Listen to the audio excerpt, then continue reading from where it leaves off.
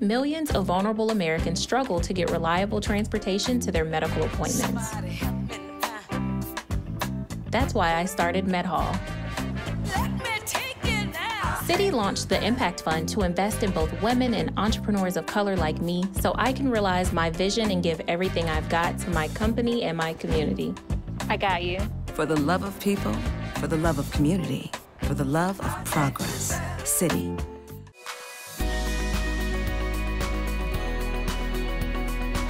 Welcome to the PaleyFest Fall TV Previews. I'm Angelique Jackson, Senior Entertainment Writer for Variety, and I am delighted to be your host for this special conversation celebrating the new season of Love Life, which premieres on HBO Max on October 28th. Thanks to PaleyFest's official card and official sponsor, Citi, for helping make this event possible.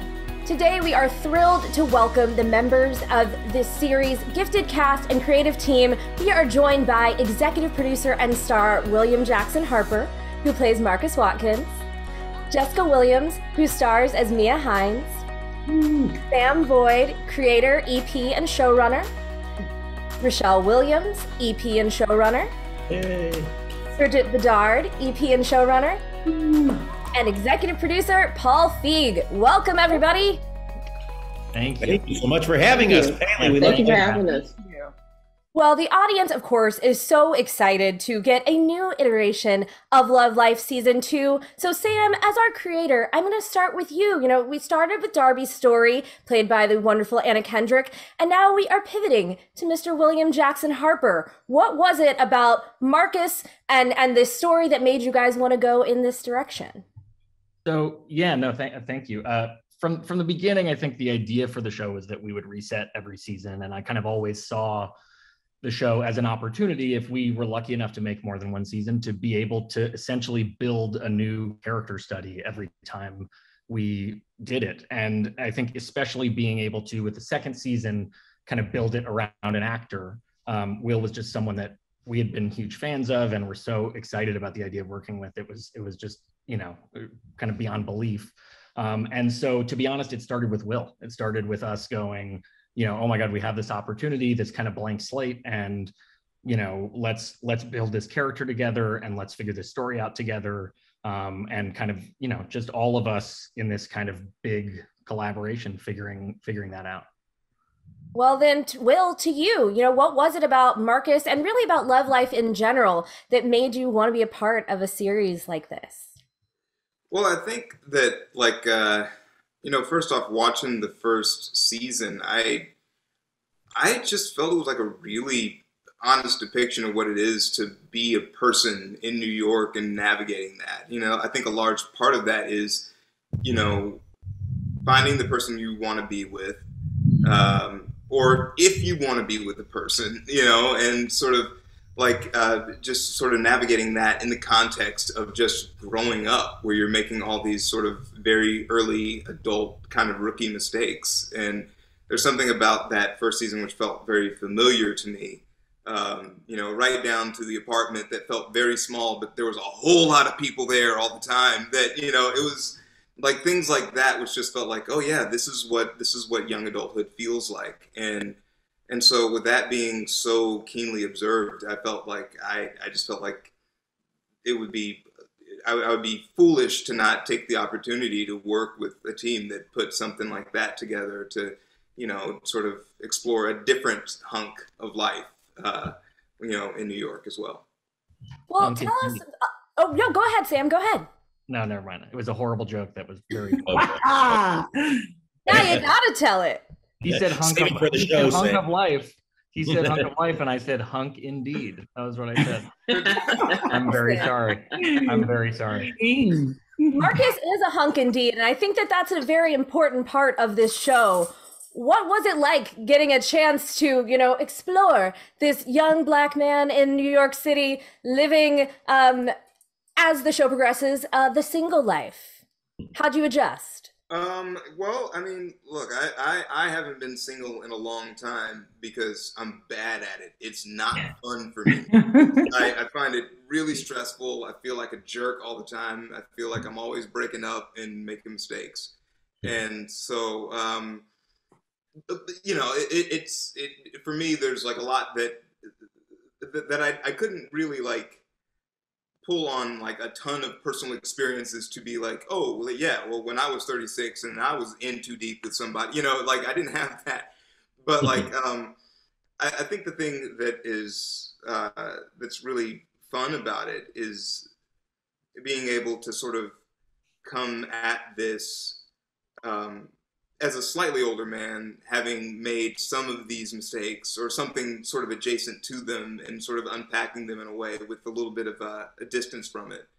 And there's also so many things that the writers just like their personal experiences and the things that they just kind of came up with that, like as we would discuss some of the stories, like what are the ways in which like specifically I would deal with them, rather than leaning too much into the idea of dude in New York in sort of a romantic setting, blah, blah, blah. It's like, just like, well, what is the real thing? What's the thing that's a little bit messy and kind of complicated and, won't necessarily just land us in a place that we've always seen.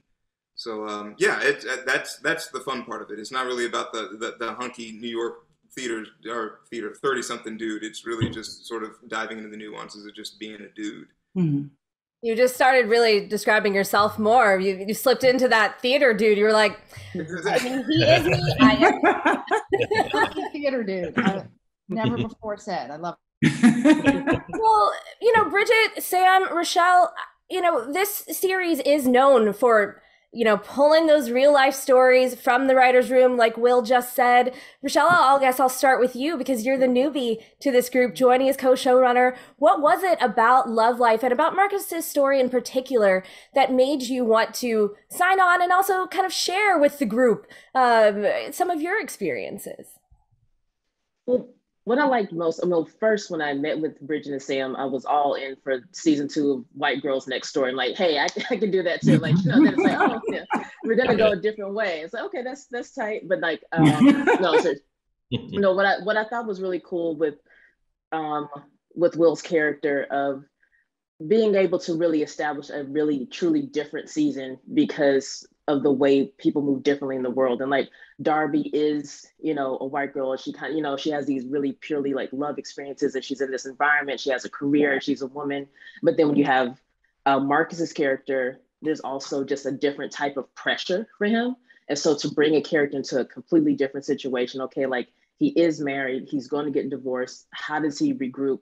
And then also like the factors, the things around him that make it different from Darby, of like how he has to move through the world, his space at work, his friends, like all the kind of compartmentalizing he has to do to just survive. And then ultimately getting to meet that person where he doesn't have to do any of that anymore.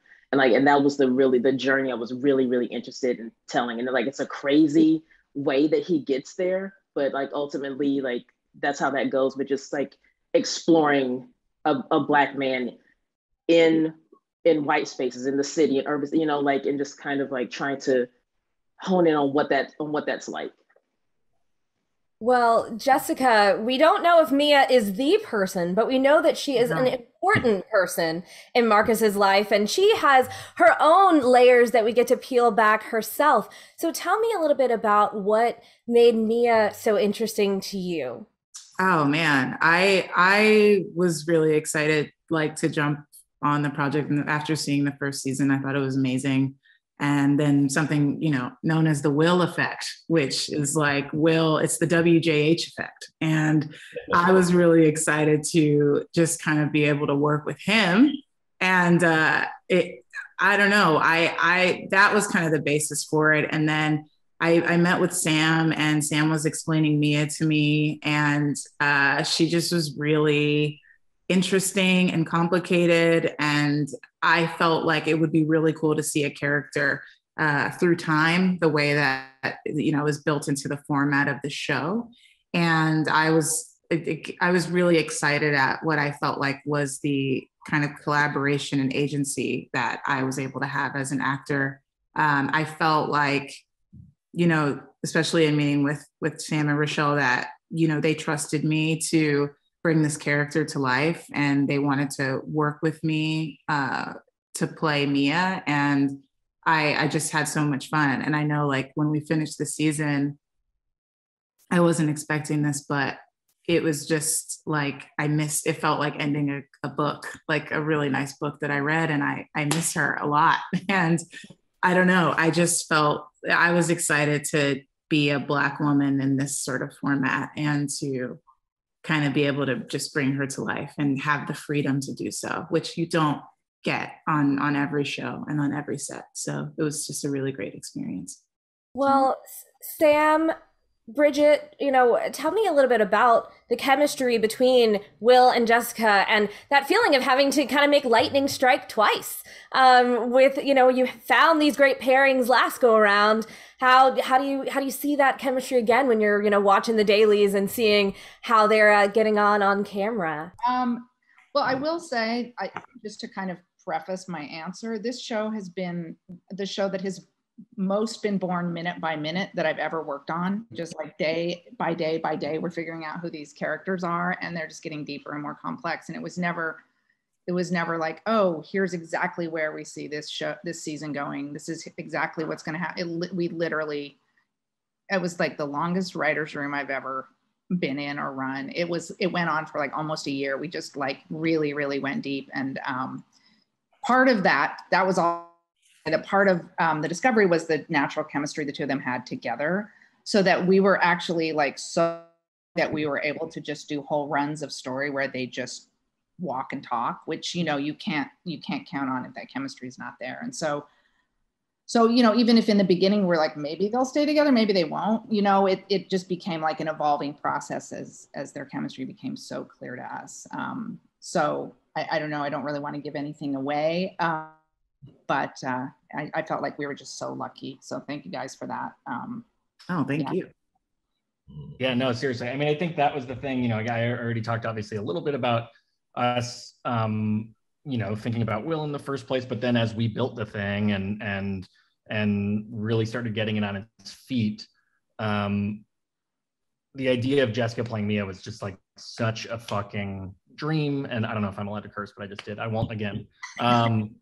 Such a dream. And I think, the thing to talk about the chemistry, like it's just the thing you always hope for, which is like such huge fans of each of them. They're both such incredible actors. And then you watch them together and it's like explosive, like it's such a kind of 2 + 2 = 5 thing.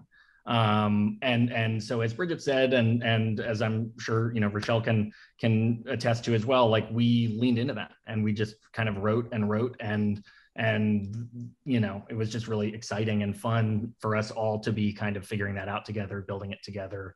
And I think also the show being a romantic comedy, at least superficially, and their chemistry really reminding me of just like all the great, best all-time romantic comedy chemistry. And what happens when you get that, when you're lucky enough to find two actors that fit together like that, is you're just like, oh, as Bridget said, like, I just want to watch them walk around, and like, that's enough. And I don't want anything bad to happen to them. And I just want to hang out with them. And the other thing I just want to add is like, dramatically, I realize how many punches the relationship can take when there's that chemistry. Like dramatically in the writing, it can take so many more punches than, if they didn't have that kind of glue. So yeah, it's fun for us to be able to just like twist it and twist it.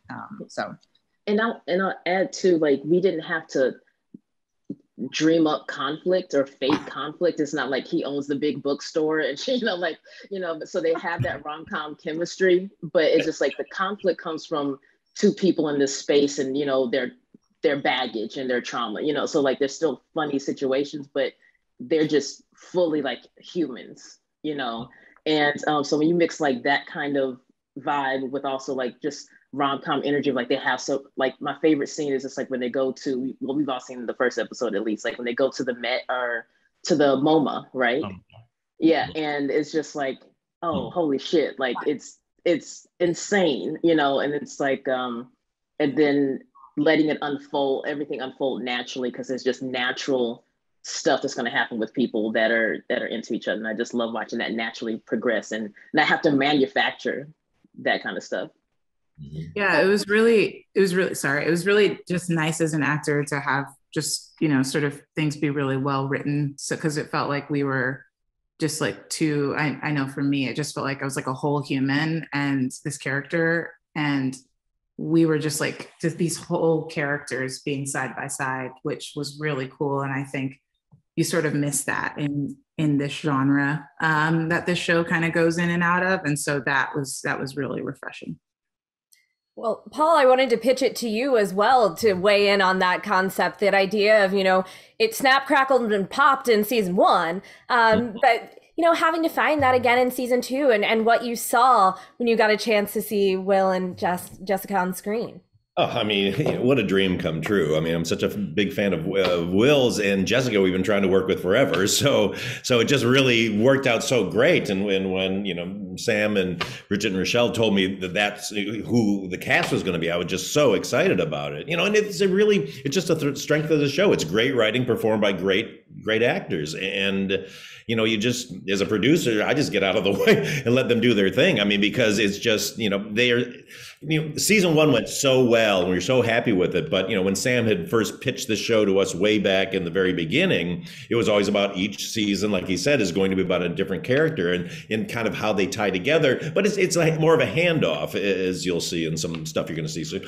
But I think that's what makes it fun, that I've never been a fan of anthology shows because I always feel like they're so separate, but this is so nice because it's how it brings these together and yet allows you to have these new stories, like a great novel where you're reading a chapter, you're like, oh, I love this character, and they switch to another. It's like, oh, do I want to go with this? And then suddenly you're like, oh, I love that character, and then they mix them up. So it's just, I can't speak highly enough about this team in front of and behind the camera.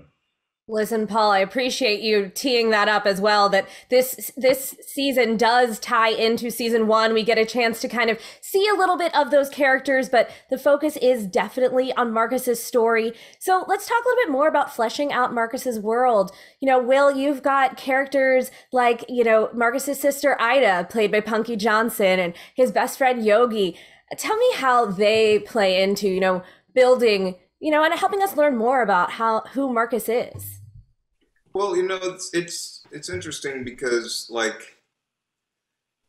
they are, in a lot of ways, the thing that really stood out to me was that Marcus, because of this relationship having dissolved, sort of and being thrown back into the world, it's like he's trying to figure out who he is, there's this idea, I feel like a lot of, at least for me, sometimes I determine who I am by the relationship that I'm in to some degree. There's a part of that which informs that. And so when that all kind of gets thrown up in the air, especially at an age where you feel like you're supposed to know exactly who you are, and then all of a sudden you kind of don't, it's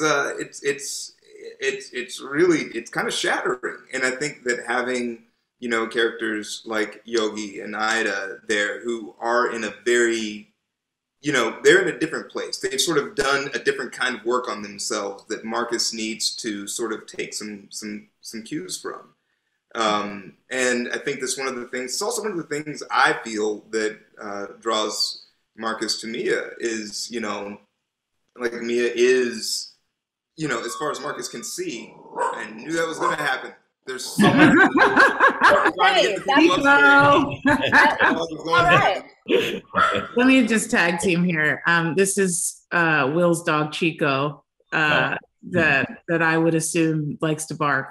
It happens every time to me personally. My dog is literally right here, just waiting. He's ready to bark.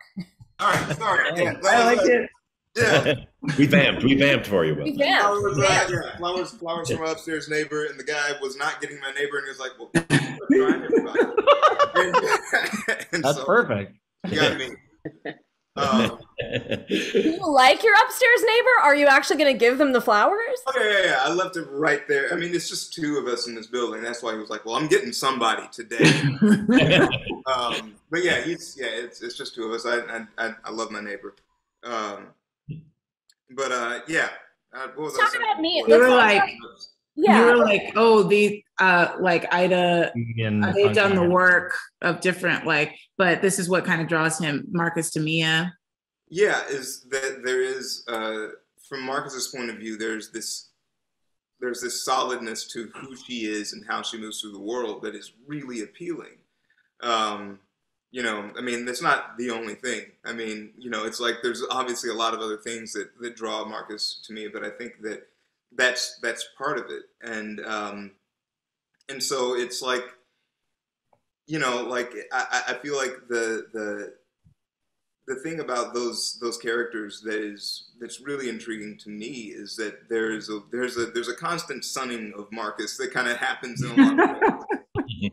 Because he kind of needs to be sunned. He kind of needs to. There's a lot that he needs to learn. He needs to figure out because so much has been tied into the relationships, the job, the idea of who he's supposed to be, and then he's surrounded by people that are who they are, and he's still trying to figure that out. Which is a weird sort of place to be when you're 30-something and you feel like you should have already done that. You know. Well, what is it like having Keith David kind of? You know, it's not all your innermost thoughts as Marcus, but some of them. So what is it like having him narrate a version of your life on screen? You know, it's like, I wish that my thoughts sounded like that to me. You know, like my thoughts have a much higher voice and they stutter a lot more. You know, it's like that's what my thoughts do. They sputter and stammer and they're not smooth at all. Yeah, no, but it's great. I think David is like one of those actors that every time he shows up in anything, doing anything, he surprises me. And I find it's like, I don't know, like equal parts like amazing and infuriating that he has so many gifts at the same time. Like you don't get to be that funny, that adept at, you know, pathos and also have a voice like that. It's like you get one, man. Like you don't get all of it.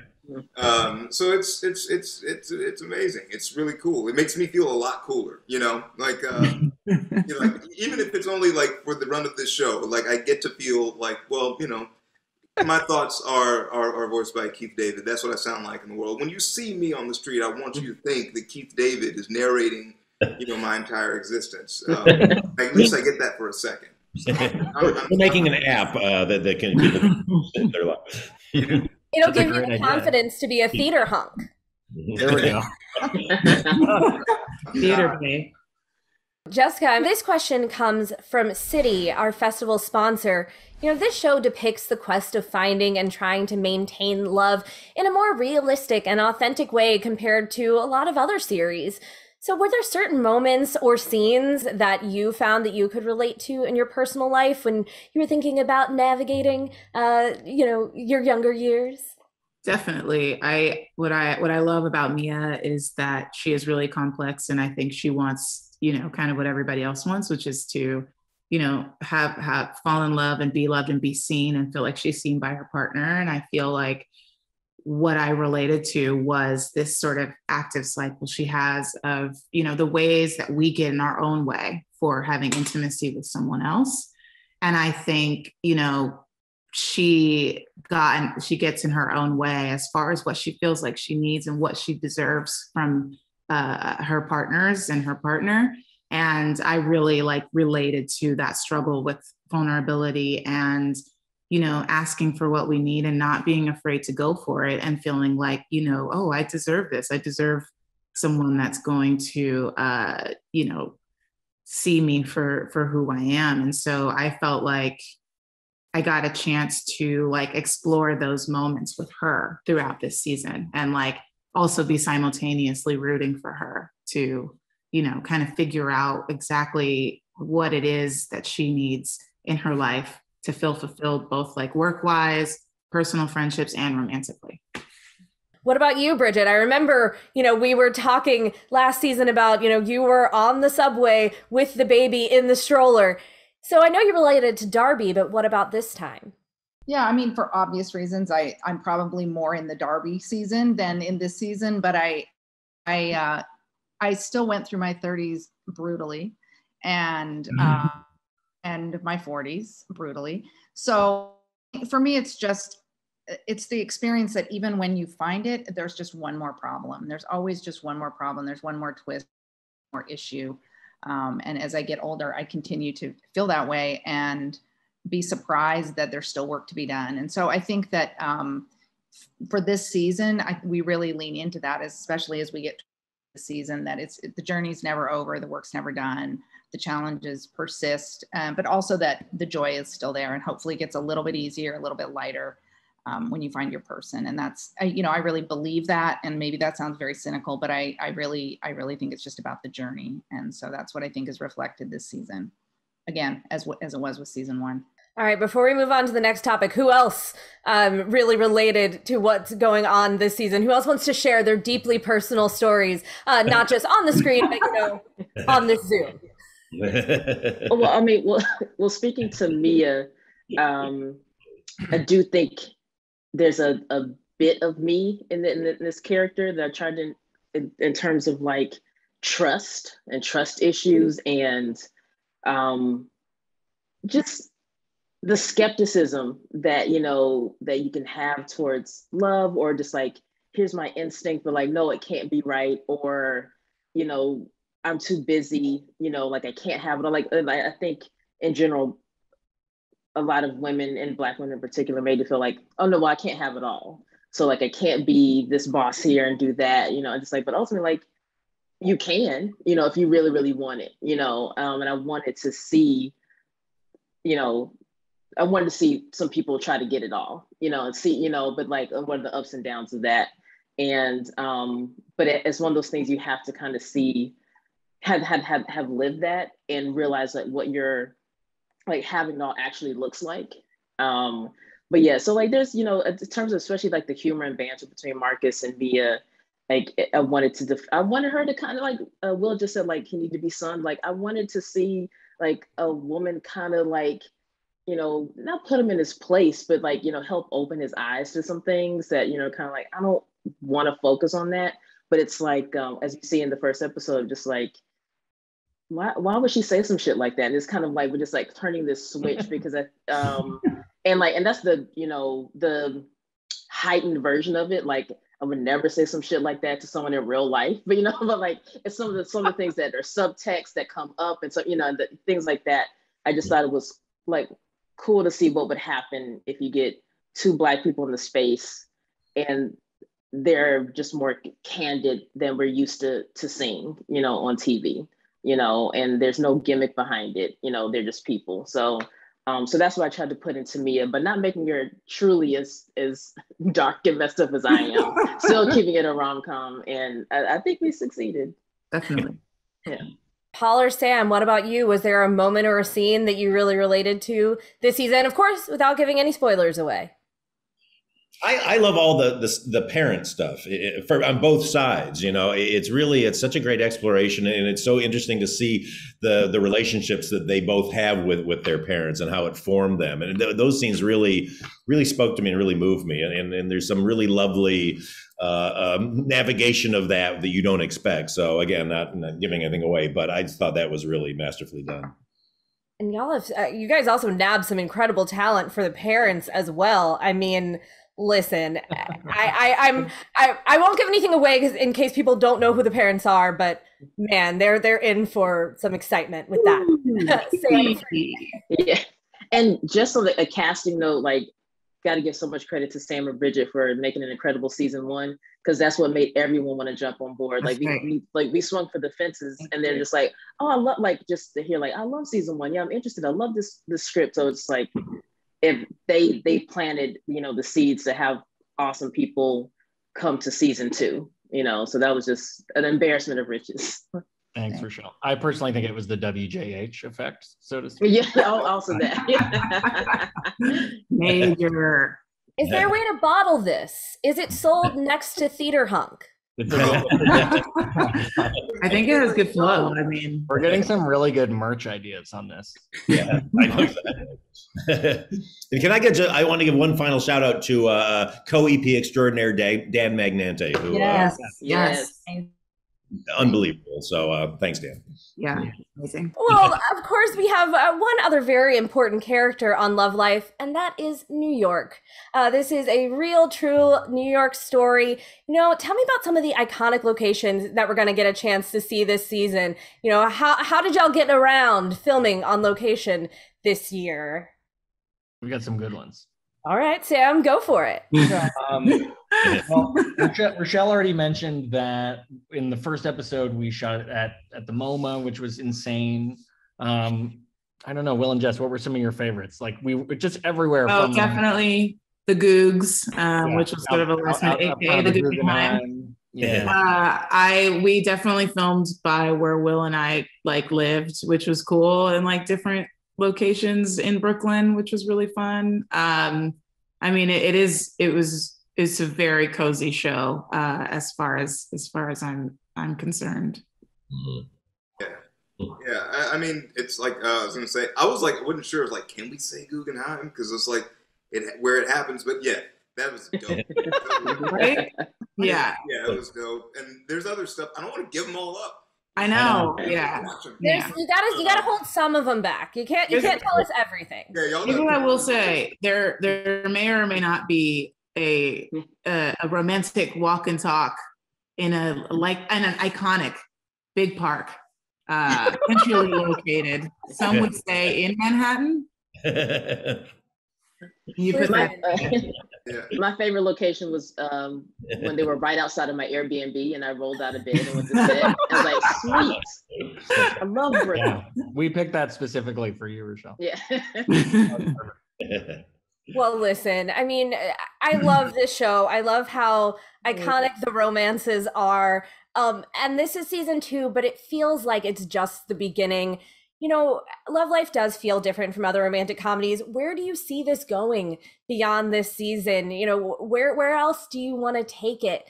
I know we discussed, you know, potentially maybe an LGBTQ focused storyline in the future. What are you thinking? Sam, Bridget, Paul, Rochelle?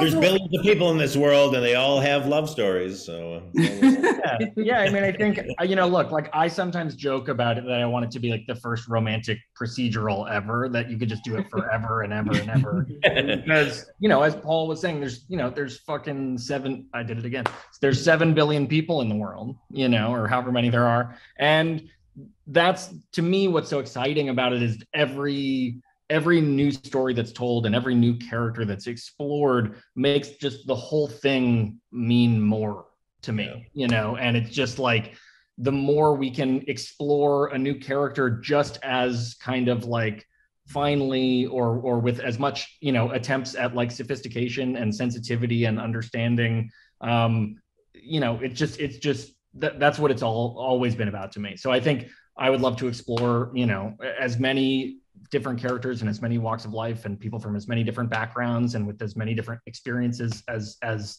possible. And you know, yeah. I'm friends with Nancy Myers, and she always says nobody is not interested in how somebody else fell in love, and I feel that way too. Like those are the stories you lean in, you want to hear at dinner, you want to hear with friends, and so this just gets to explore it in such a, you know, a detailed way. So now I want this to be like if Nancy Myers made Law and Order. That's perfect. I think that's perfect. I well, clearly I would watch that because I do. Last, we're gonna wrap this up. Jessica, Will, I'm gonna have you guys close us out. You know, what is the one thing that you want people to know about this season of Love Life? What is the thing about it that means the most to you? Jessica, I'll start with you, and we'll wrap us up. Yeah, I think I would just love for people to know that it was really fun to make, and I had a lot of fun doing it, and I'm really proud of it, and I can't wait for people to see it. It was a joy to make. And that's yeah. I actually just want to take the time to brag on Jessica for a second, because one of the things that's like so incredible about her as a performer is this way of being completely relaxed and completely surprising at the same time.